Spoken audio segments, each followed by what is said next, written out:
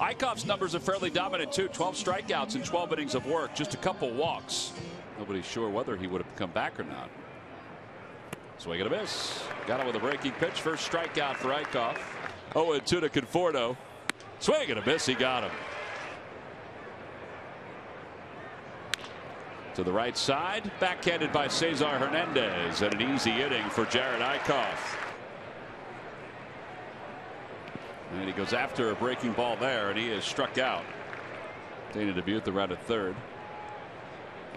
Checked his swing. Did he? No, he didn't, according to Dana Dubuque.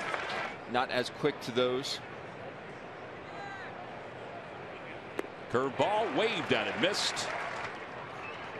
There's the 0-2 pitch to Walker. Swing and a miss. He got him. Threw him a good curve. 6 strikeouts for Eickhoff.